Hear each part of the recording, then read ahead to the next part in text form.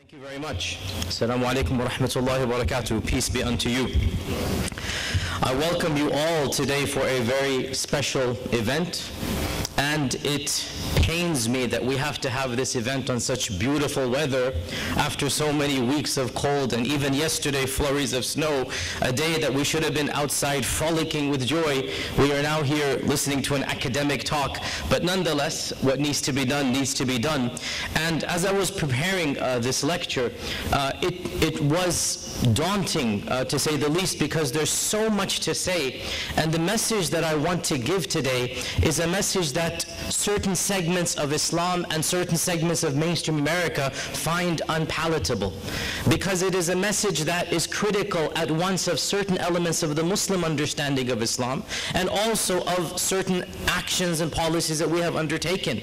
And so by the end of this lecture, you will understand why someone like myself is getting attacked from both opposites. We have members of the far right and we have members of Islamic radicals, both basically attacking me, and you'll kind of understand why. And to make it all possible, I have to summarize my views and stances in around half an hour. So here goes. Today's talk is going to revolve around three broad topics. Firstly, the rise of ISIS and what ISIS is, and is ISIS even Islamic or not? How do we view this as Muslims?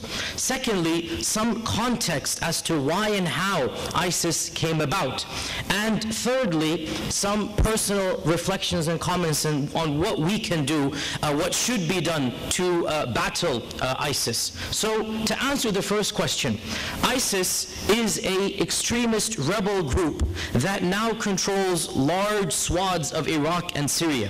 It is officially an offshoot of al-qaeda. It actually was called the al-qaeda of Iraq, AQI, and it broke off in around 2008-2009 because of theological and methodological differences. And although still the actual players and the leaders behind it remain murky and hide behind nom de guerres, it really does appear that its military operations seem to date back from around 2008, and it has achieved, purely from a political standpoint, phenomenal success, particularly when it captured the Iraqi city of Mosul, which is one of the largest cities of the region. In fact, it's a similar sized city to Memphis, so imagine a radical fringe movement conquering a city like Memphis. And this actually gave it impetus, the bravado, to announce a worldwide global caliphate last year, less than a year ago, in June of 2014. And all analysts who talk about ISIS, all political scientists, they're surprised and shocked at how successful ISIS has been, again, purely from a political standpoint. In a very short period of time, they have, for all intents and purposes, carved out a new political entity. They have functioning government bodies. They're paying their employees relatively good salaries for the region. They're running court systems that resolve disputes even between members of the broader public, and there are many other tangible forms of government. In fact, even it is alleged they've issued their own currency. Now, this is a version of a terrorist organization that we have not seen before. An organization that has achieved a modicum of political success and independence. No other terrorist organization has really achieved this level of political success and independence, albeit its success is one that is hampered by a number of things. Most prominently, of course, is its sheer brutality. It's sheer brutality. I do not need to list for you in this room the gruesome realities of this organization, from its taped and broadcast beheadings, to its reintroduction of slavery, to its treatment of women, to its treatment of all those who disagree with it, to its expelling and massacring of many minority populations, such as the Yazidis of Iraq. And the Yazidis of Iraq were a Gnostic type of group with an Islamic ethos, and they had been living in Iraq for around 700-800 years, and ISIS viewed them as simply being outside the fold of even human, to be honest, and tried to or attempted to massacre them, and so on and so forth. And the Muslims around the world have continued to criticize ISIS and dissociate from its tactics. The fact of the matter is that there is hardly any acceptability of ISIS in mainstream Islam. The Grand and muftis of every single country have publicly condemned ISIS. Perhaps the most significant response was a very public letter to this self-professed caliph, which was called a letter to Al-Baghdadi, because this self-professed caliph calls himself Abu Bakr al-Baghdadi, and in fact there's a website online that's called a letter to al-Baghdadi.com, literally www.alettertoalbaghdadi.com. And this letter was a detailed refutation, point by point, using legal juristic terminology about the theology and about the methodology of ISIS. And it was signed by over 120 of the foremost clerics across the entire globe. And there were a handful of American clerics as well who were asked to sign, and I was honored to be of the signatories of that document, and my name is still on that document. And this letter, and it is translated into English, and of course it's written in Arabic, it's translated into English and Farsi and so many other languages. This letter is an extremely technical letter written within the framework of Islamic jurisprudence and challenging ISIS's interpretation of jihad, ISIS's interpretation of killing innocent people, their treatment of minorities, and a host of other factors.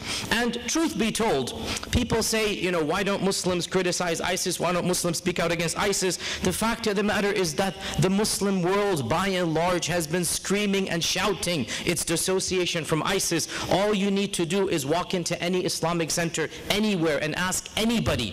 There is zero support for this organization, really, by and large, across the globe. And the history of our tradition is enough of an indication of the aberration of this entity. Never in our 14 centuries have we had a caliphate with the type of barbarity, the type of viciousness that we see in ISIS. A simple reality check. This movement or this group known as the Yazidis, they lived in Iraq for 800 years. And Iraq is a Muslim civilization, and the capital of the Abbasid Caliphate for 550 years was in Iraq.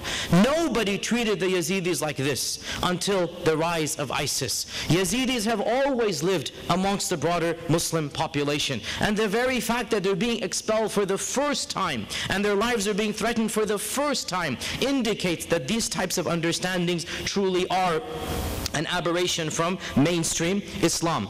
And therefore, is ISIS Islamic? Well, it depends on what you mean. And there was a huge issue and debate. A very famous article came out in the Atlantic of the last month called What ISIS Really Wants. And it was written by Graham Wood. And this article claims that ISIS is very Islamic. And this article actually became the most read article ever in the history of the Atlantic. That's saying something. The Atlantic has been published for over 130 years, I think. I myself am a subscriber as well, by the regular subscriber. And the most read article ever in the history of Atlantic was this article. This article generated a huge controversy, especially from many academics and American Muslims who strongly disagreed with some of the premises of this article. And I was interviewed along with Graham Wood on NPR, and you will find it as well on my Facebook and Twitter, that we had a very interesting back and forth, and it was on NPR, and you can listen to that, where I pointed out what I believe were inconsistencies and incorrect assumptions that he made. But the point being, one of his claims was that ISIS is Islamic because they claim to be Islamic, because they're acting in the name of Islam. And my challenge to that was, well, in that case, maybe from your perspective as a person outside the faith traditions, all claims to Islam are equally legitimate. But give us the right as Muslims and as Muslim theologians and as Muslim preachers and clerics to decide for ourselves what is truly Islamic and what is un-Islamic. Because the article actually attempted to say anybody who says ISIS is not Islamic is whitewashing the religion of Islam. They have no right to speak this way. And I said, how fair is it to equate, let's say, any terrorist organization from the Christian religion, from the Christian faith tradition, or from the Jewish Jewish faith tradition, to extrapolate all of it and to claim that was also Christian or Jewish. And I gave you the example of one such organization, and that is the IRA. And the IRA, of course, is well known. It was a Catholic resistance movement, if you like, or organization that had its grievances against England, and it was definitely from within the Catholic paradigm. And they were very anti-Protestant. Much of the language they used was anti-Protestant. And they adopted this sectarian divide to further their political grievances. One of my main criticisms was, imagine writing an article about how Catholic the IRA was, ignoring everything about the political grievances and differences that the Irish had with the broader British public, and only emphasizing the Catholic nature of the IRA. Imagine saying the IRA is Catholic, very Catholic, which is what Graham Wood said about ISIS. ISIS is Islamic, very Islamic. Well, so is the IRA. But the grievances of the IRA, the reason why the IRA exists has nothing to do with Catholicism. There are issues that transcend theology, but these are religious people, and they're viewing what's happening in a religious light. The same analogy also applies to ISIS. Is ISIS Islamic? Frankly, as an academic, I say, if you're speaking from a purely academic standpoint, yes, because they're coming from the Islamic tradition. But as an American Muslim, as a theologian, as a jurist, I say no, ISIS is not embodying the values of Islam. So is ISIS Islamic? Are you looking at Islamic as a noun or an adjective? If you're looking at it as a noun, yes, these are Muslims, they're claiming to act in the name of Islam. If you're looking at it as an adjective, are they embodying what mainstream Muslims around the globe view as being Islamic? Then the answer is a resounding no. And all you need to do is to look at the numbers. The Caliph, the so-called Caliph, has made a global announcement that all Muslims around the world should join his movement. Everybody should come and migrate to his lands and swear to him the oath of allegiance and fealty. Okay, so there's around 1.6 billion Muslims in the world, and technically Islam has not had a caliphate since the early part of the last century. 1927 was when the caliphate was abolished. So Muslims have not had a caliph for almost 100 years. Now we have this pretender to the throne. He is saying he's the caliph. He's issuing a global call. Is ISIS Islamic? Let's see how many Muslims responded.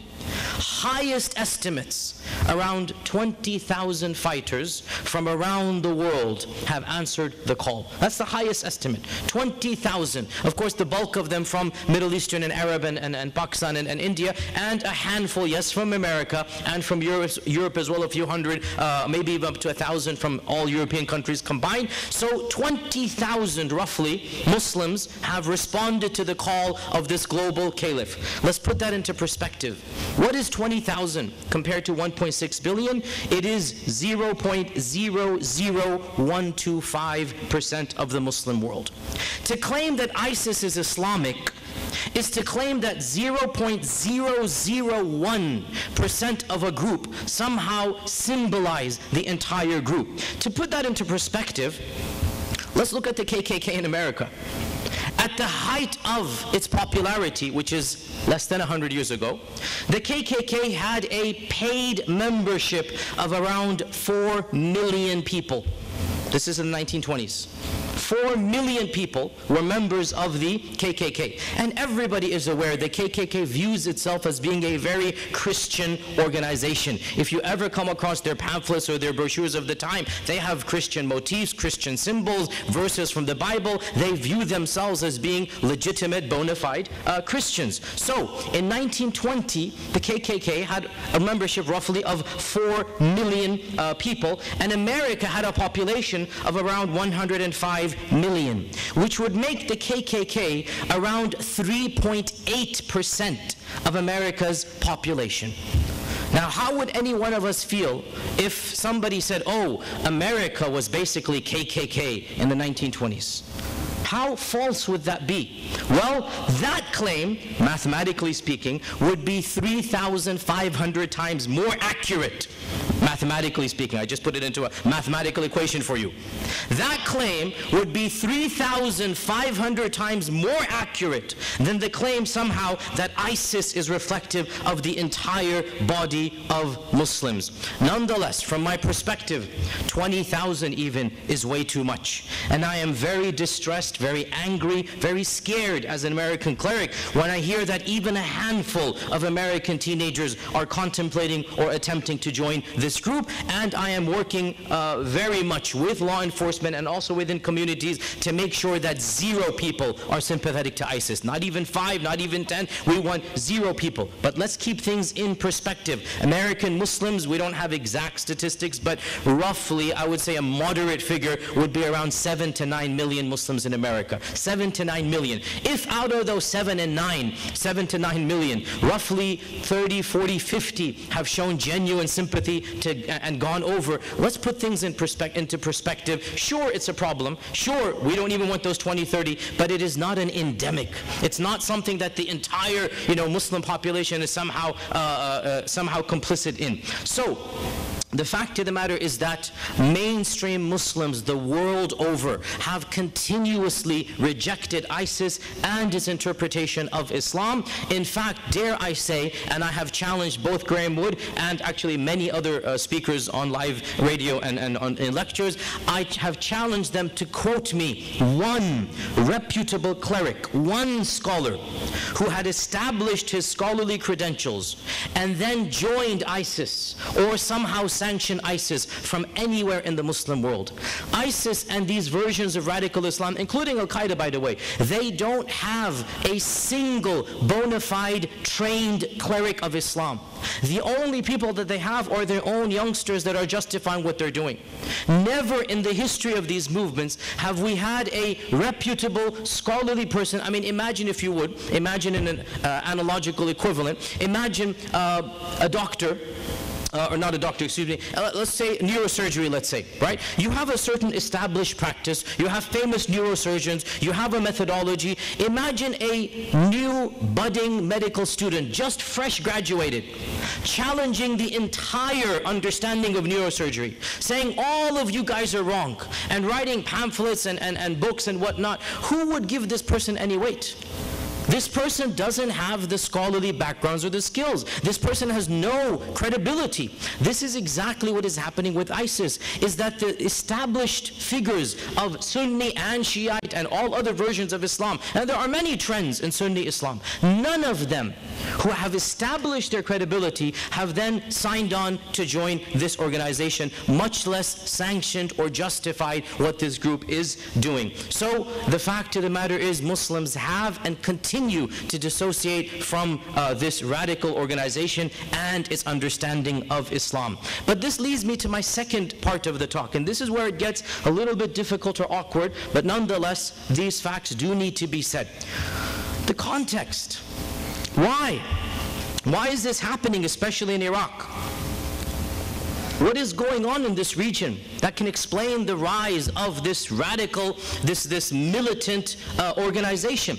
And what really is painful to note, and everybody here who has studied Middle Eastern history or is an Arab can tell you this firsthand, and you can find lots of videos online about this as well. Iraq, this country, was one of the shining pinnacles of modern Arab lands. In the 60s and 70s, up until the 80s, Iraq was one of the most, in fact, some would even say the most developed and advanced country in the Middle East. It had amongst the highest literacy rates, even amongst females. In the 70s, the female literacy rate reached in the high 80%. That is phenomenal for the Middle East. In the 80s and 90s, the University of, not the 90s, excuse me, not the 90s. In the 70s and 80s, the University of Baghdad, which is one of the largest universities in the Arab world, was considered to be the most prestigious university in the entire Middle East. The number of students, the graduates, the quality of education was easily comparable to any Western institution. Its healthcare as well was the product of much envy in other Arab countries. And frankly, the Iraq of today can barely be recognized as having anything to do with the Iraq of yesteryears. So what has happened from the 70s to 2015? Well, no doubt the first sign of decline began with the almost decade-long war between Iraq and Iran.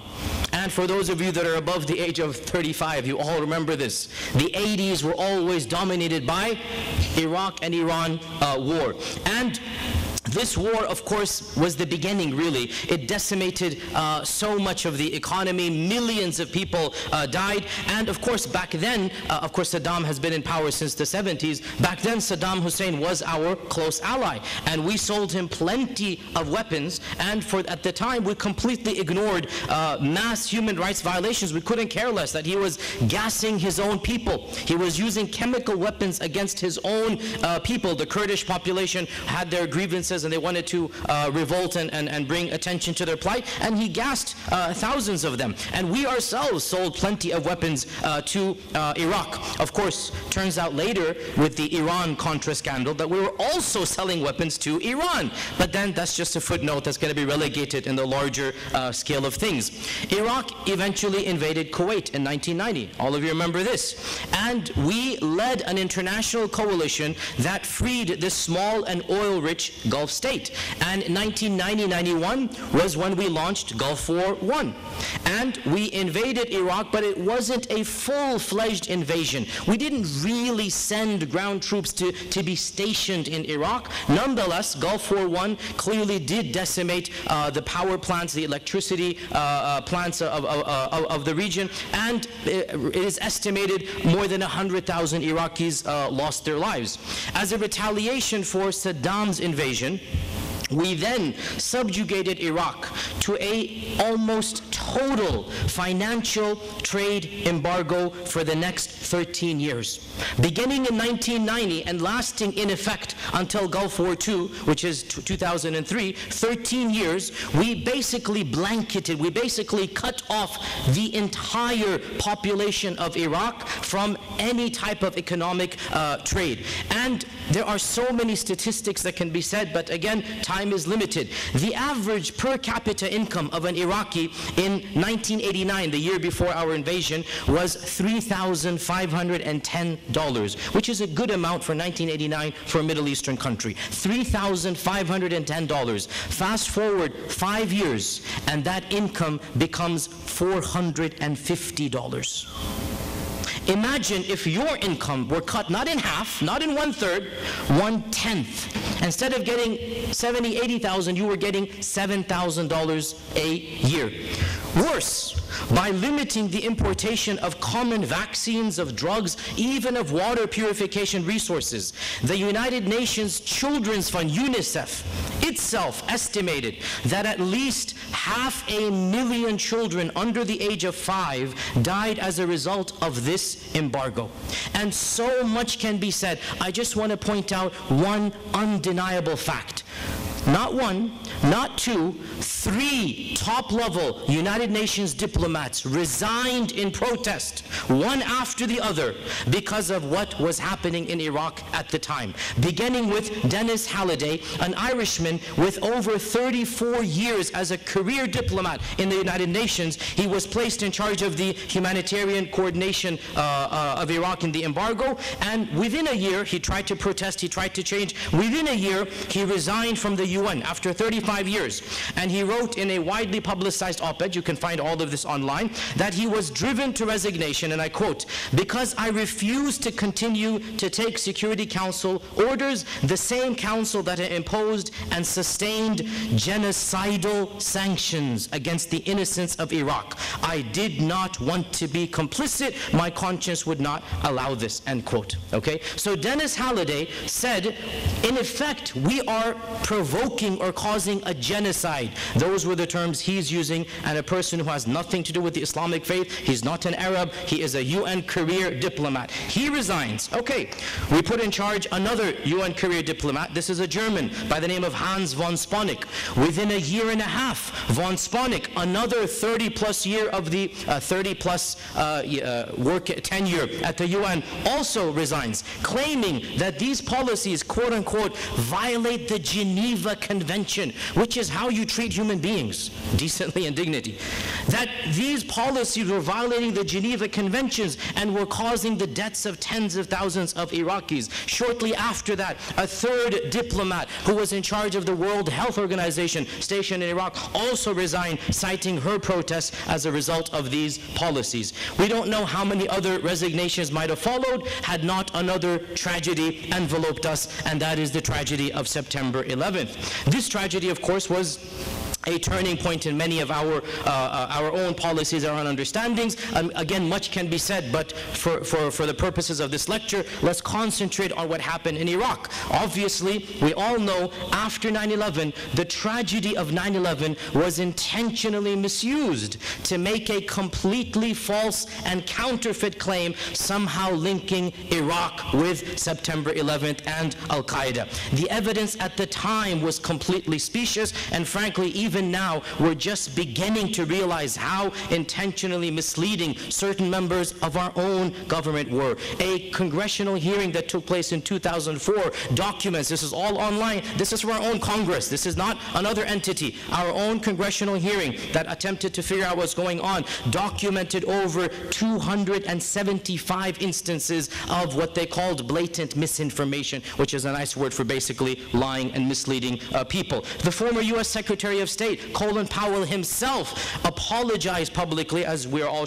aware, and he said that these claims that he made in front of the UN will, and I quote, forever be a blot on my record. He felt bad, he felt guilty, he basically apologized. Well, apologies are nice, even if they're just from one person in that administration, but it doesn't change the fact that after 13 years of sanction, after millions of deaths, we then decided to invade Iraq yet again. But this invasion was different. This invasion wasn't just a nice clean throwing bombs as we had done in the first Gulf War. It wasn't just putting sanctions, it was also sending in our troops. And the effects of this Gulf War II on the economy of Iraq, on our own troops, on our own economy, including, by the way, the troops, by the way, the PTSD as well, and all of the issues, the post-traumatic stress that is undergoing. The effects of this invasion on our image and our prestige in the Middle East, all of these are for other topics. I don't have time for all of this in one lecture. Let me just quote you one statistic that came out last week. And this statistic involves how many innocent Iraqi lives were lost as a result of our own invasion. The most thorough study ever done of the casualties of Gulf War II were just released last week. A non-government affiliated, non-partisan NGO called Physicians for Social Responsibility. And again, these are all American institutions. They teamed up with a Nobel Prize winning International Physicians for the Prevention of Nuclear War, the IPPNW, a very famous Nobel Prize winning institution, and they examined in detail the toll that the war on terror has had on the Iraqi people. The investigators concluded, after a number of years on on-the-ground research, that the total number of casualties that can directly be attributed to our wars over the last 12 years is around 1.3 million people. 1.3 million people, and then they add, and I quote directly, and I read the report or portions of it today, and this is only a conservative estimate, and that in all likelihood it's probably around and closer to 2 million. Now, I've quite literally just quoted you 3 or 4 statistics and a handful of events that have occurred in Iraq for the last 2.5 decades. Much more could be said and should be studied and read on one's own. My point in bringing all of this is very simple. Is it not relevant in understanding the rise of these radical messianic groups, to look at what exactly has happened in that region for the last 25 years? Might not some of this somehow explain why and how such groups do seem to be gaining some popularity? Why the people of that region seem to have, frankly, an insane, psychotic rage against us? Might it not somehow explain? Now I want to be as explicit as possible. This is not an attempt to sugarcoat or justify or exonerate terrorism. Not at all. However, let me give you an analogous example. And this is a controversial one, but it needs to be said. Here in America, there is, of course, we are a melting pot, and there are many cultures here. And there is a dominant culture of one ethnicity and background. Perhaps 60% of America is of one ethnicity. And another ethnicity, another subculture, the African Americans, are around roughly 13 to 15%. Now, while the percentage of African Americans in the broader population might be only less than 15, we are all aware that when it comes to prisons, they're not 15% of our prisons. When it comes to the rates of violent crime, when it comes to drug prosecution, when it comes to petty theft, when it comes to gangs, then this minority becomes an overwhelming majority. So, there are two paradigms to explain this. Sadly, both of them are still around. The first paradigm, which was very popular 100 years ago, sadly it's still popular in some circles today. The first paradigm is to say, oh, that's because they are like this. That's because their culture. That's because their values. That's because, well, even rap songs have been blamed as well, right? They listen to rap, so they're going to become violent people. And it's so easy to fall into this us versus them. We're so holy, they're so barbaric. It's because of who they are, their upbringing, their family. Now, that was very popular 100 years ago. But over the last 100 years, most of us, sadly some haven't got the memo, but most of us are educated enough to realize that the color of your skin will not dictate your propensity to committing crimes. Most of us have realized that all human beings literally are created equal, but then circumstances beyond the color of their skin, circumstances like education, like poverty, like socioeconomic status, like lack of jobs, like racism, affect certain communities more than others. Circumstances like one's own history and where you're coming from. What has happened to you and your culture and civilization for the last 200-300 years might possibly explain beyond just the color of your skin. And of course, this is now the predominant, thank God, understanding and interpretation, that the fact of the matter is that there's nothing in your melatonin that will dictate whether you're going to go into violent crime or not. However, poverty, lack of education, having schools that are so disparate, and again, let me be frank here, we are in one of the cities that this is most clearly, demonstrably visible. Certain neighborhoods and their schools and their lack of education and the lack of resources versus neighborhoods across the street. So, this doesn't justify the drug dealers, the violent crimes, the whatever. It doesn't justify. The people who are involved in drugs, they're still going to go to jail. This is not sympathizing. This is contextualizing. This is making one understand, and it's very awkward because when we do this, we realize, hold on a sec, maybe us as a dominant culture have done something to kind of sort of ameliorate or make it easier for another culture to find avenues in ways that our own children are not going to find those avenues. Maybe our own history of slavery, of Jim Crow laws, of segregation, of depriving people of the rights that we had, maybe that somewhat explains what's going on. So what I'm asking you to do is to take that narrative and then also apply it to Islamic radical movements. And that's where it really requires courage, because you need to look at the mirror and ask yourselves, it's so easy to criticize others, and there's a legitimacy. As I said, nobody is exonerating a drug dealer or a jihadist. In the end of the day, the guy who pulls the trigger, whether he's a drug dealer, whether he's a jihadist, that's the one who's guilty. But as a society, we need to take a step back and ask ourselves, what has caused this young man to be so frustrated that he doesn't find any other avenue other than violent crime, or other than thinking that jihad is going to bring about some type of solution. And that is where we really do need to take a step back and understand, what have we done in that region for the last 35 years to take Iraq from such a beautiful, magnificent, grand country, the jewel of the Arab world, and now it is on the brink of civil war? No, it is in civil war, not on the brink. It is in civil war. It is one of the most unhospitable places that one of us would want to go. How has this happened? When we look at that, the fact of the matter, not all, but a lot of the responsibility falls on our shoulders, and that's why it is awkward and difficult to do so. So the question is, therefore, what needs to be done? What can be done? I'm an American and I'm a Muslim cleric, and I have a very unsavory job. On the one hand, as a Muslim cleric, as a theologian, as a jurist, I do have to point out to my fellow Muslims from around the world, and I do this all the time online and whatnot, that this understanding of radical Islam, of jihad, is un-Islamic. It is counterproductive. It goes against the teachings of my faith. And I always deal with these people online. Contrary to popular opinion, radicals are not congregating in your local mosques. No, quite the contrary. We wish they would actually come to mosques so we can deal with them one-on-one, talk with them. We wish they would come out publicly so we can actually engage with them. People who are sympathetic to ISIS don't come to the mosques. They're active online. They find internet chat rooms. They're the ones that congregate in places that they feel so much superior, because 5, 10, 20 people from around the globe are going to be in some type of small chat room, and they're all sharing the same vision of Islam.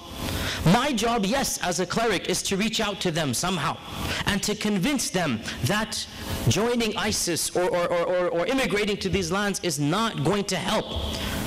Recently in Chicago, 3 young teenagers were caught in attempting to flee over to ISIS. 16, 17, and 19 years old. That's terrifying. The 17-year-old was a lady, young lady, not even finished high school. I'm a parent of teenagers. I'm terrified when I read that. 3 young, middle-class, suburban, American born and raised teenagers. Their parents had no idea what was going on.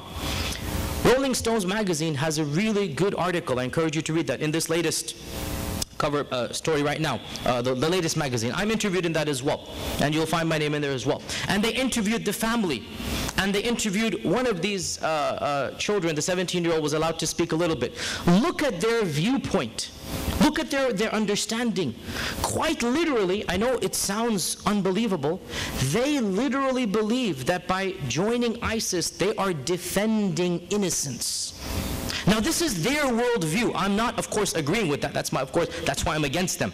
From their perspective, they're viewing this as ISIS is the group that is fighting for the rights of local people, practicing Muslims, Sunni Muslims, when all these invasions are going on.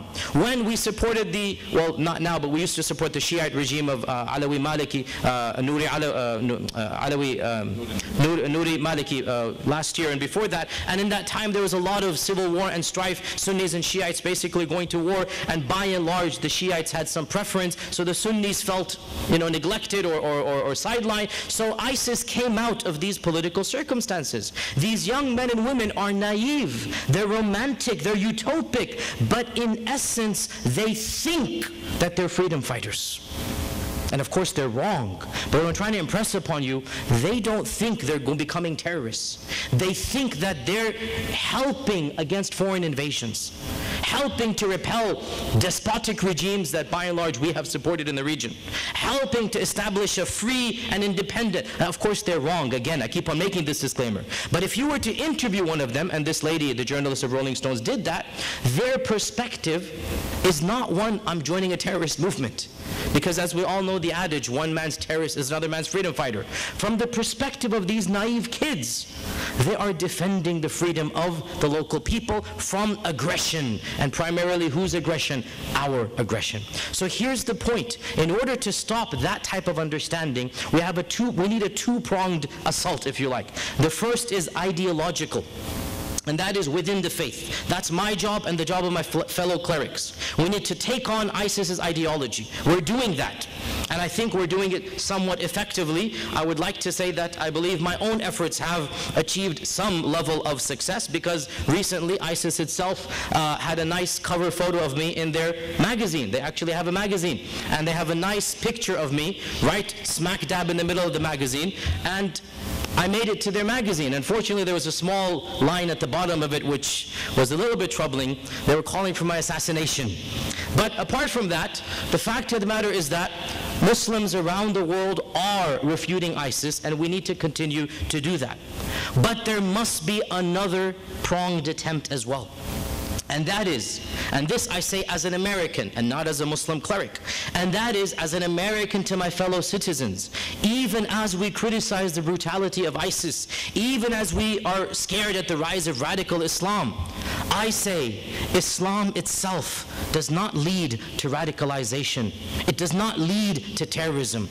Rather, we as a nation need to take a step back and begin a frank and open dialogue about the ethical values of our own foreign policy, about the repercussions of supporting despotic regimes, about what's going to happen when we bomb and then bomb and then bomb and then bomb again, when 1.3 million people are killed, and before that another million, and before that another few 100,000, when the civil society and stability of one of the greatest civilizations that we used to have, the Abbasid Caliphate 700 years ago, and then the modern country of Iraq, when that is completely decimated, what is going to happen? The people that are part of ISIS, you know what truly terrifies me? The people that are a part of ISIS were all general human beings going about their daily affairs, accountants, engineers, lawyers, whatnot. What has happened to these average people in the last 20 years that they've become so vicious we don't even recognize traces of humanity in them? What has happened? This is not to exonerate them. This is not to lift the blame from them.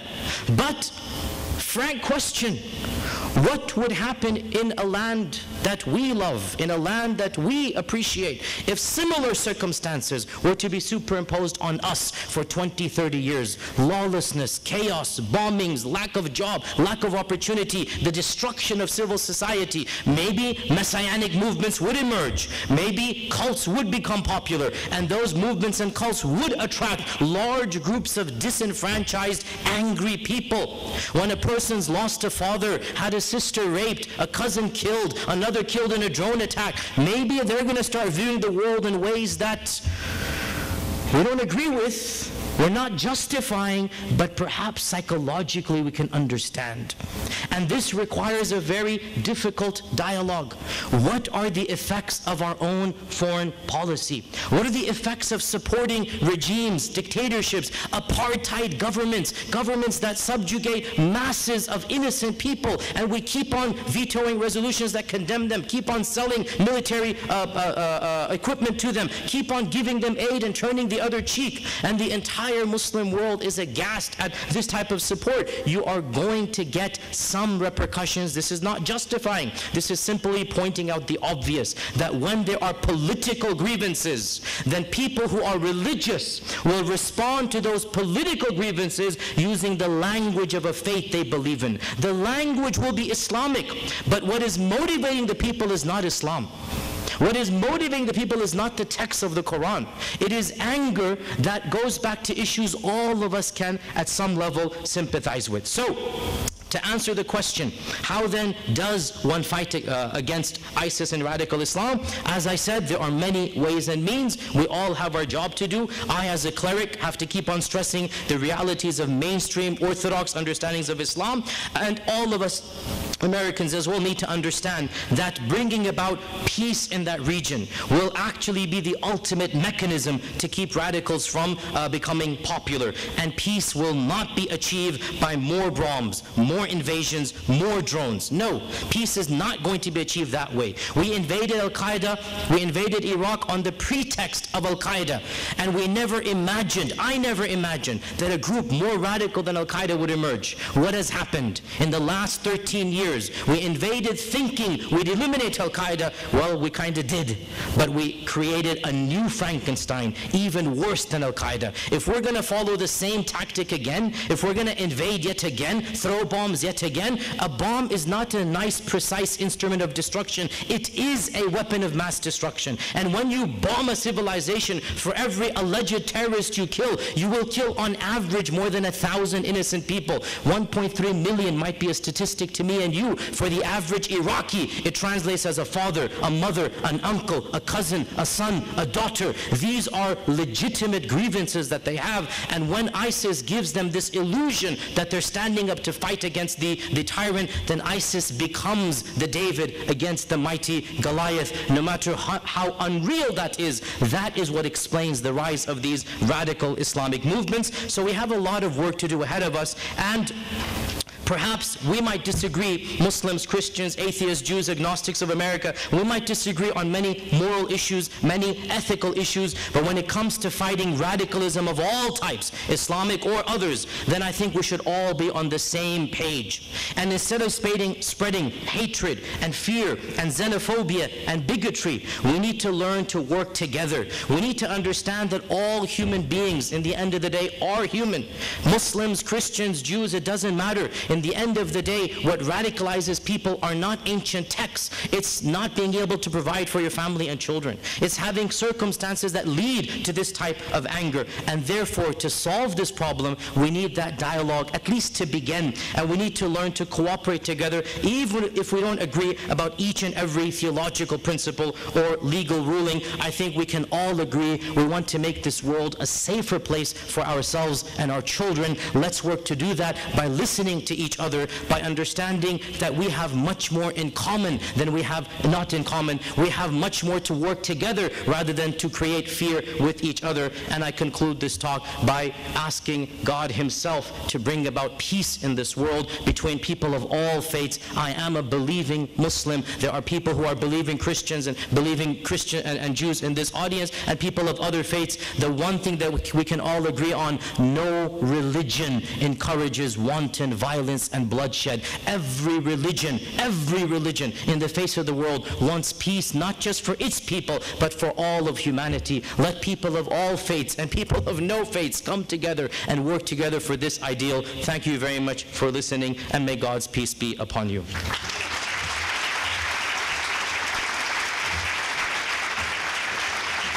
So the question is, what is your view of Wahhabism, and is Wahhabism connected to the ideology of ISIS? Wahhabism is a strand of Sunni Islam. Sunni Islam is the dominant interpretation of Islam. Around 80 to 85% of Muslims are Sunni, and around 15 or less than 15, because there's like 1% that are miscellaneous, neither Sunni nor Shiite. Sunnis and Shiites together make 99% of the Muslim world. So Sunnism, with 85% of the Muslim world, obviously has strands within it, right? Similar to, let's say, Protestant Christianity, there are many interpretations of Protestant Christianity, and Wahhabism is one particular strand or interpretation which is predominant in the country of Saudi Arabia and in Qatar, and recently it has become very popular across the globe.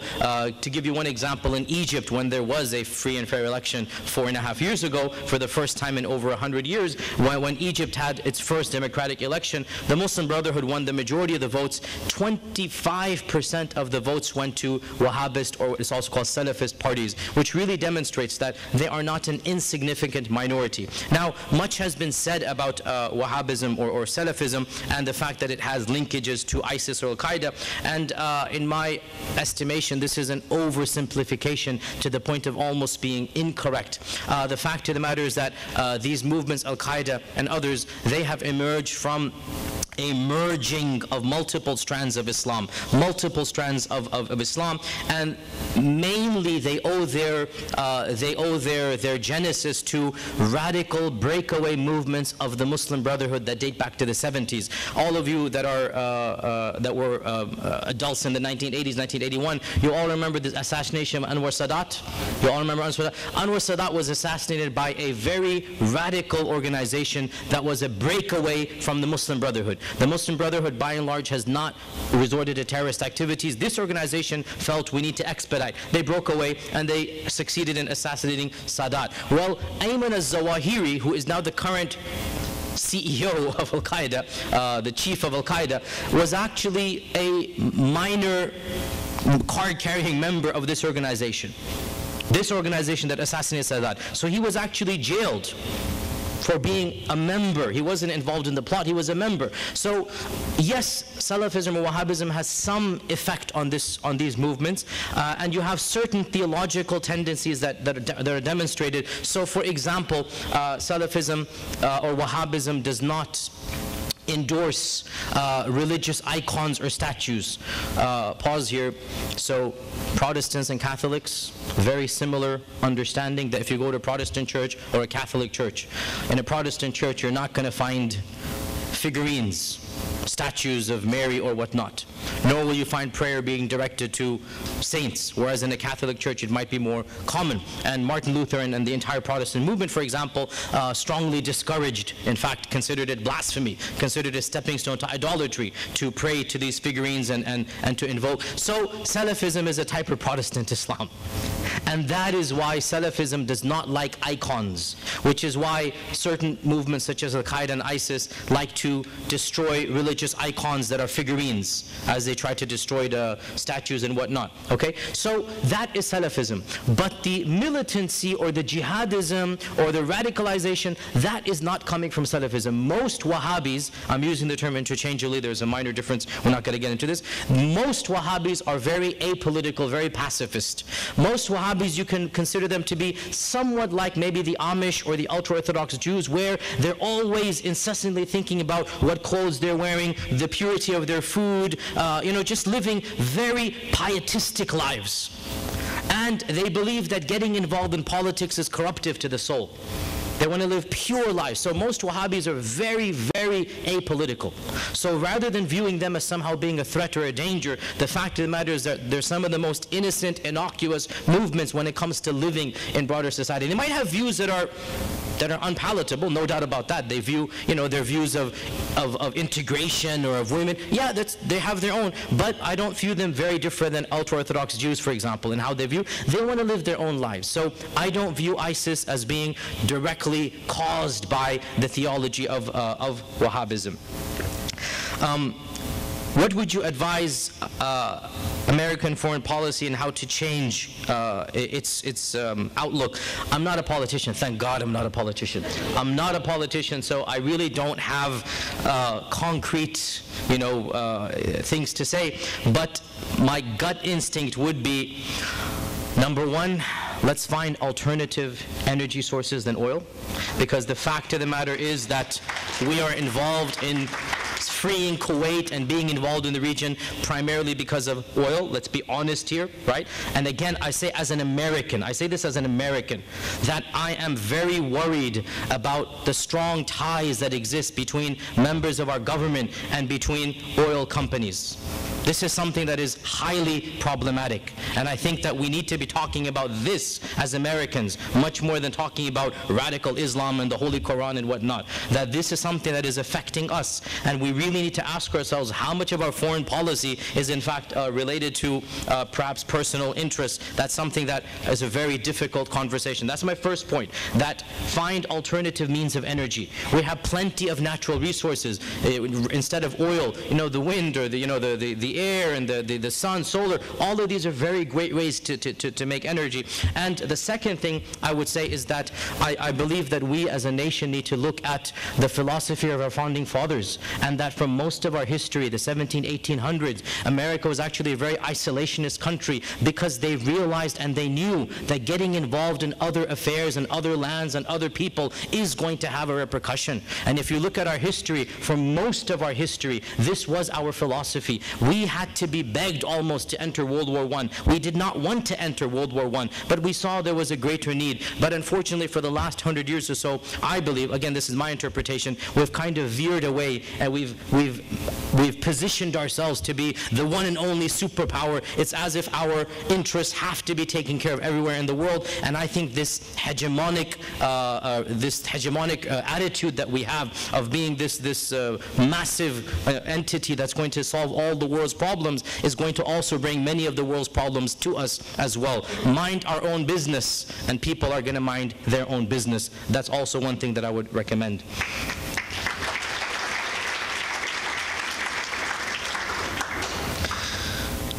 So we have a person saying that, can you give us examples of definitions of terrorists? For example, this German pilot just killed hundreds of people, and if he was a Muslim, he would have been called a terrorist. Can you comment on the media's standards? So I think one of the things that if any person speaks to a Muslim in the audience and you talk about, what are they irritated about, I think number one on the list would be media portrayals. How the media just jumps on an event that a Muslim might have done and then really makes a big issue out of it. And then when other groups or other organizations do it, it's kind of not really mentioned. So let me ask you an honest question. How many of you are aware that last week a person in Atlanta, which is around the corner, attempted to place a bomb in a park? And it was just a coincidence, or I would say, of course, as a religious person, God willed he get caught in doing that. How many of you have been aware that there was a pipe bomb planted in a public park? 7, 8 hands. You know the person who planted it? He described himself as a patriot. And he had a copy of the Quran in the bomb or in the materials. And when he was caught, he confessed that he wanted people to realize the threat of radical Islam. So he wanted to plant a false bomb in the name of Islam, pretending a Muslim had done it, thinking that this is going to bring the attention of the people to the threat of radical Islam. Who's the real threat then? Who's the real threat, right? The FBI itself on their webpage has said that the #1 terrorist threat of America is not Islamic groups, it's the far right. This is not me speaking. Go onto their website and look at the #1 threat that we're facing internally, domestically, is not al-qaeda or whatnot. It is in fact the far right groups that are, their rhetoric and their whatnot is a bit frightening for someone like me. I have gotten more death threats in America from the far right than I have ever got. I haven't got a single death threat from within America other than from the far right. No ISIS, no al-qaeda, nothing. ISIS has threatened me 5,000 miles away. And I was interviewed on CNN and Fox News, I was asked, aren't you worried and scared to go to the mosque or a conference, Islamic conference? And my response was, the safest place for me in America is a mosque or an Islamic conference. I have no fear that American Muslims are sympathetic to ISIS or whatnot. But you know where I genuinely felt threatened? I'm sorry to say this, on the streets of Memphis. Multiple times, people have said things to me, to my wife, to my children. Last year, some driver literally drove quickly, my wife and kids were on the road, just drove by, and it's just I have been told to my face, go back where you came from, you don't effing belong here. And that is what terrifies me. Somebody literally came up to me and bumped into me in the market, in the shopping mall, just like, bumps in and just mutters and walks on. That's what terrifies me. Yes. And we have to be honest about this as well. We have a problem of Islamophobia, where we're fomenting this hatred, this fear. We have a problem of people thinking that every Muslim is somehow a terrorist supporter or sympathizer. And I will tell you, as a national American cleric who is well known and travels everywhere, I have no fear of American Muslims. My fear, frankly, more is from the far right than it is from American Muslims. Now, of course, honestly, if I were in Iraq, I wouldn't fear the far right. I'd fear ISIS. Okay? But I'm not in Iraq. I'm here. So that's the point over there. The U.S. arms industry makes large political contributions. Do you think these tend to promote military solutions? Again, I'm not a politician. However, I do recommend that you Google this, or it's on YouTube, Eisenhower's last speech in the White House on YouTube. President Eisenhower's last speech in the White House. The very last speech that he gave, I think it was 1959 or something, the very last speech that he gave, he warned about the increasing cooperation between military facilities and between arms manufacturing companies, and how much these are influencing our government. I mean, frankly, you know, when our vice presidents become vice presidents of Halliburton or whatnot, frankly, we really do have to start scratching our heads and wondering what is going on, okay?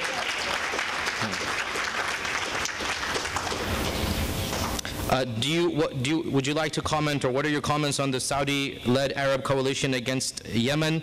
And do you think this has resulted in another ISIS-like group? So I commented on this yesterday on Facebook, that this is a complex situation. ISIS, I don't think will directly benefit, but it's a difficult situation because, again, you have a war going on between two equally corrupt parties. Each one is fighting for its own self-interest, and the sad reality is they drag in sectarian conflict into it. I want to surprise you when I say Sunnis and Shiites, for most of Islam's history, they might not have been brothers and singing Kumbaya, but they didn't kill each other. They didn't massacre each other. This is a relatively modern, last 50 years phenomenon. Relatively modern. Ask anybody who's an Arab or a Pakistani Indian who's older than 50, 60 years. This wasn't something that was known. But what's happened is politics has been dragged into theological differences. Right now, as we have these two countries basically at war, once again, Sunnism and Shiism is being used. Whereas the people that are using them are not very practicing or believing or religious-minded. Each one is interested in his own political and economic interests. And therefore, you know, I mean, as I said, thank God I'm not a politician. As a religious person, I have to say I kind of, and I think many non-religious people will sympathize with me, we don't view politicians in a very positive light. In that, by and large, many of them are more interested in themselves and their own agenda than in their actual people. And this is a general rule. Muslim, non-Muslim, doesn't matter. It's just that's the way people are. When you get to that place, it kind of, you are more interested in yourself than in the people around you. And this is what's happening. Yemen and Saudi Arabia are now at each other's, you know, well, I mean, not Yemen, the Houthis of Yemen, which is a Shiite community, they have been repressed. They have been not given equal opportunities by the government for 4 decades. So now they've rebelled. They've rebelled, and they happen to be of a different sect. So the president has called upon, the deposed president has called upon Saudi Arabia to go and invade his own country. Sadly, who's going to suffer the most? The innocent people of both sides, Sunni and Shiite, that have nothing to do with this conflict. The people on whose heads bombs are being dropped. And when those bombs are dropped, don't be surprised when they start believing sectarian rhetoric. Oh, the Shiites did this. Oh, the Sunnis did this. That might actually happen. And I'm just very distressed and sad. I'm not a Gandhi in that I don't believe that peace is always the answer. Sometimes you have to go to war. We had to go to war in World War II. You had to stop Hitler. But I do believe that generally speaking, war creates more problems than it solves. And therefore, I'm very pessimistic about the whole issue of bombing people, and I am opposed to what's happening in the bombing of Yemen as well. Besides ideological engagement, what else can we do to bring peace and save innocent people from such radical groups? So each one of us needs to find our own forte, our own passion. For some of us that might be journalism. For some of us that might be just community activism. For some of us that might be counseling. For others, such as myself, is basically Islamic theology. Whatever it is, there are many, many ways to combat radicalism. The anger that these young men and women are feeling needs to be tapped into and channeled positively. We need to tell these disenfranchised young men and women that, you know what, it's okay to be angry. It's okay to be angry. Frankly, it's human to be angry when you see people suffering. But take that anger and channel it in a positive manner.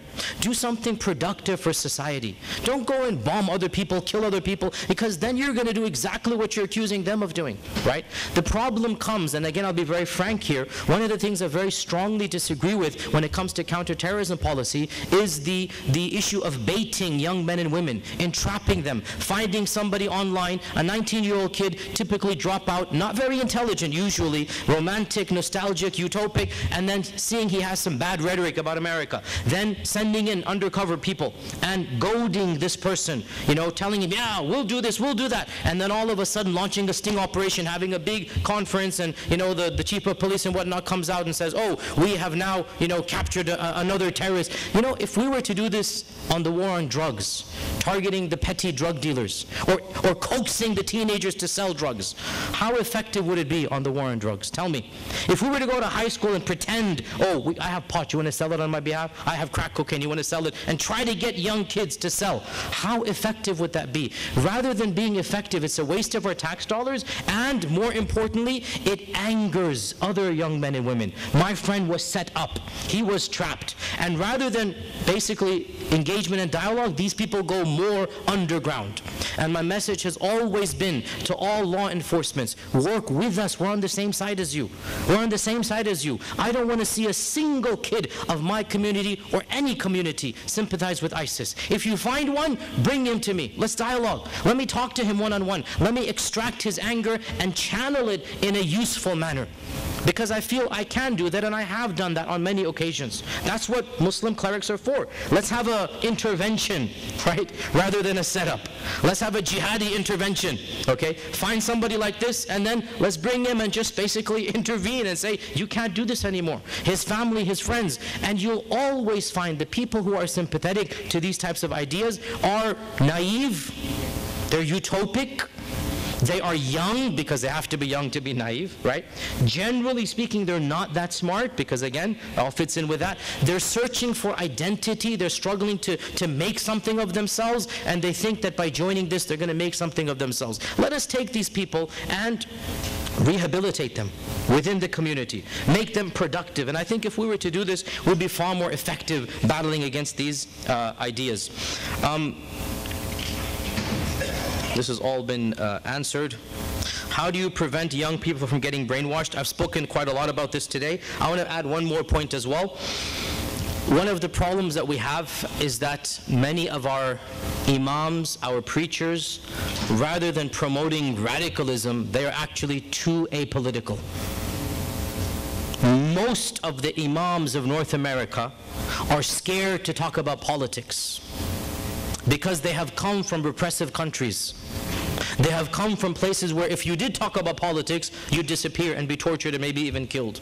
So they come to this foreign land from their perspective, and they're following the same philosophy. And this is one of the differences between myself and many of the older generation whom I admire and respect, but I was born and raised here, and I feel American. I have no other nationality. I've never had any other passport, right? I feel American fully to the core. And one of the things I pride myself with being American, with my country, is that I have the God-given constitutional right to speak out against anything that I perceive my government as doing as being unjust. This is not against patriotism. It is the essence of patriotism to speak truth to power. It is the essence of being an American that I don't have to toe the party line. I don't have to agree with anything that my president or government says. I have the right to disagree, and disagree with passion. And I want my youngsters to know, so do you. You have that right as well. Come out from under the woodworks, from under the internet. Come out and speak your grievances so that we can know and address them. Our problem comes, and we've done this multiple times, it's as if we've criminalized dissent. We've criminalized dissent. Our young men and women, our imams are too scared to speak out. And what happens is they go to the Friday sermon after Friday sermon, and they never once hear a legitimate anger that is allowed and permissible and ethical and moral, that we should not be engaged in killing people. We should not be sending drones. We should not be having false invasions. There's nothing. All it is stuff that has nothing to do with why he's feeling angry. Be good Muslims, give charity, fast Ramadan. That's great. But once in a while, there's got to be a social change as well. Like we talk about hungry people on the street, better education, we also need to talk about some of the disagreements we have with American policy. There's nothing wrong with that. We can't criminalize that. And if our leaders and clerics were to do this, I believe that those people that are sympathetic to these views would be drawn out. We can engage with them. We can dialogue. If you look at any of these young men and women that have gone abroad or attempted to go abroad to ISIS, none of them genuinely engage with community leaders. Top secret planning. These 3 kids in Chicago, none of their friends knew about it. None of the family members, their local imam had no clue. Their parents woke up one day and the 3 kids are missing. Not a single hint about what's going to happen. We don't want that. We want them to feel brave enough, American enough, to come out and share their grievances with us. And I think that if we all work together to create a more open and tolerant culture, frankly a more American culture, right? This would go a long way to help fight radicalization. We have up to 6:30, and then we have 10 minutes? Okay, we have 10 minutes and then we are closing up for today. So, is there anything that is inherently in Islam that somehow leads to radicalization? You know, that's a very good question. It's a very frank question. And let me tell you, as a believing and practicing Muslim, as a Muslim theologian and cleric, I believe there are certain concepts that can be misused and abused. Yes, I'll be honest with you. Yes, certain ideas that can be misused. Obviously, I don't believe they're being applied properly. But are there ideas in Islam that can somehow generate some type of radicalism that other groups don't have? Frankly, yes, there are. But I don't blame authentic Islam. I blame inauthentic or misunderstanding Islam. Such as what? I'll give you 2 or 3 things. Number 1, the issue of the Muslims understanding themselves as one political entity. It's called the Ummah, U-M-M-A-H, the Ummah. Muslims are taught, this is a standard part of Islamic teachings, that all Muslims around the world deserve the same love, the same respect, and the same defense as any other. And so, the nation-state paradigm kind of becomes secondary. And fellow Muslims feel a legitimate grievance when they see other Muslims being bombed, other Muslims being killed. Now, many of you who are religious, you will understand this from within your own church paradigm. If somebody from your own church, if somebody from your own community was in pain, you would feel more of a connection than somebody else. That's what it is, right? You just feel more of a connection. So imagine believing that 1.6 billion Muslims are one global community. And therefore, a problem that's happening, let's say, in Palestine, should affect you. I can tell you as a non-Palestinian, a non-Arab, my parents are Indian Pakistani, I didn't grow up speaking Arabic, I have not yet been to Palestine. I can tell you quite honestly, the Palestinian issue is one that all Muslims around the world hold very near and dear to their hearts. They are very hurt and grieved at what's happening in Palestine. It genuinely affects them. It genuinely causes them to feel the suffering of Palestinians for the brutality of what's going on. I'm not Palestinian, but my heart bleeds for them. That's the reality of all Muslims. So when we continue to support a regime that is treating Palestinians in this way, literally inhumanely for the last 50 years, it's going to have its repercussions. So the concept of ummah, right? And then the second point that can be misused and abused. Now the concept of ummah was meant to help everybody. Of course, it could also be misused. The second concept is the concept of jihad. I will not sugarcoat when I tell you the Quran does, of course, talk about jihad. Jihad, from the Islamic perspective, is a noble doctrine. It's not terrorism. Jihad is how we would translate it to English as just war theory. There are times you have to go to war. And when you go to war for just causes, that war becomes noble. None of us in this room, hopefully, is going to say that fighting against Hitler was not a good thing. We all understand it was a good thing. Going to World War II, we needed to go to World War II. That understanding is the Islamic understanding of jihad. Defending against the innocent, or for the innocent, on behalf of the innocent people. Fighting aggression. So from the perspective of al-qaeda and ISIS, and this is where mainstream Islam disagrees, from the perspective of ISIS and al-qaeda, they're engaging a jihad against an invading, not just army, an invading nation and country. All Americans become legitimate targets. This is where mainstream Islam disagrees with these movements. That no, innocent civilians, people that have nothing to do, you can't go and kill them. But from their perspective, it's as if you invaded us, you did this, all of you become legitimate targets. So there is this notion of jihad, there is this notion of ummah. If used properly, they lead to noble results, in my opinion, because I'm a Muslim obviously. If used improperly, if you have a twisted interpretation, they can lead to al-qaeda and other such movements. We have a question here. There's a comment here that we have an archaeologist in the room, so he says that there's archaeological and historical evidence that there was peace and harmony amongst the religions of ancient and medieval Islam, and he mentions, for example, that the first mosque and the first church and the first synagogue of Africa have been found to be in a very similar area or close by region. Al-Fustat.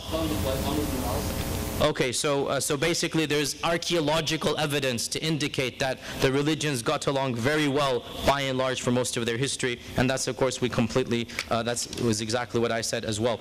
Of the many tactics of terrorist organizations, one effective method comes to mind, and that is creating social and economic outlets for marginalized minorities. Some may give loans, others may give scholarships. Do you think that mosques in Iraq and the Middle East need to step up and become the main source of social and economic relief in order to cure the community of terrorism? Ideally, yes. Realistically, how can one mosque substitute for a government's role? There is no social order. There is no civil society. There is no government. There is no police force that's going to respond equally to people. There is nothing of this nature. So how can one mosque take the role of an entire civilization and society? Each person and group needs to do what it can, but in the end of the day, what needs to be seen is a fully democratic system of government that is literally for the people, by the people, independent of other people. People need to respect their leaders, and their leaders have to be from within, not installed from without, supported from without, because those governments are not going to be effective. Look at Afghanistan. We installed a regime there. They have zero credibility amongst the broader population. I mean, frankly, let me be honest here. Imagine if China funded one of our own presidential campaigns, and we all knew it, and the president came to power because of just funding, which, you know, is not even like what we did, just funding. How would broader Americans react to this? You tell me. So is it surprising when people or regimes or dictatorships that are fully in power because of us have zero credibility amongst large swaths of the Middle East? Again, the issue comes, how will we attain peace there? We're going to have to let those societies govern themselves. It's not going to be easy. I know this is simplistic to say, but at least to understand why these grievances exist is the beginning to solving the problem. I'll take one more question and then I need to wrap up because time is over. Do you believe that Islam is in need of a reformation? A very interesting question. I actually gave a number of talks about this recently in England and also at Yale, by the way. When I was there, I also had a whole talk about this. This is a difficult question to answer, and it's almost impossible in 3 minutes. One of my problems, I'm a university professor. When you ask me these questions, I can't answer in 1 minute. I can teach a class on Islamic Reformation. One class I taught at Rhodes last year was all about modern Islam and the controversies. You know, I have a class right now I'm teaching at Rhodes, modern Muslim fundamentalism, and we teach al-qaeda and ISIS, you know, weeks and weeks. So when somebody asks me, what do you do? I say, I'm teaching jihad in Tennessee, because in reality, that's kind of what I am doing. I'm teaching jihad in Tennessee. My most popular course at Rhodes is modern Muslim fundamentalism. So you ask this question, is Islam in need of a reformation? And I find it impossible to answer you in 3 minutes. Nonetheless, very, very quickly. What do you mean by reformation? Do you mean reformation with a capital R? In which case, I would tell you, why do you assume that other civilizations are going to undergo the same path as yours or ours did? The Reformation with the capital R, the Renaissance with the capital R, were European phenomenon that catered to European problems. that took place in a very particular social, economic, theological milieu. There were lots of tensions between the Catholic Church and between states. There was a lot of repression, a lot of bloodshed. Science itself was being impeded, as we all know. In order to solve those issues, Europeans needed to invent these understandings. The Renaissance and Reformation were needed. We would not be here today as a Western society were it not for the Renaissance and the Reformation. But let me ask you, what if the problems of medieval and even modern Islam have nothing to do with the problems that Martin Luther faced, in 1500 England and Germany and Bavaria and where else? What if the problems of modern Islam are totally unique and separate, which they are? Of course they have problems. Every society has its problems. Well then why do we need to undertake the same solution that worked 500 years ago for a different place, a different people, a different time? I'm not trying to be idealistic, but Islam never had a problem with modernity and science. And I challenge anybody to actually look this up. Islam never had a problem with embracing new ideas and encouraging scientific thought. Frankly, Muslims led the world for 300-400 years when it came to science. We never had a problem of separation of church and state, right? Our issues were not separation of church and state. We didn't have that type of tension. So why then should the solution be a European one? So if you mean a reformation with a capital R, no, I don't think Islam needs a reformation. But if you mean a reformation as an adjective with a small r, does Islam need some fine-tuning, some updating and modernizing? Then yes, definitely, it does. It does. Why? Because every system of laws, without exception, even if they're divine, need to just be adapted and fine-tuned to society. Simple example, look at the Constitution. Look at the Constitution. The Constitution, none of us here says it's divine, I hope at least. We all believe it's a man-made document. It's a very noble, good document. It's not divine. I hope nobody says God revealed it. No, it's a number of very intellectual, deep philosophers came together and basically wrote the Constitution. How has it been interpreted for the last 350 years, 300 years? Very differently, right? When it was written and it said, all men are created equal, well, quite obviously, their interpretation of that phrase, and I don't need to get into examples, was very different than how we are interpreting it now. Correct? So things evolve. Understandings evolve. The Constitution remains the same, but we're now thinking a lot about how to interpret it in light of modernity. Okay?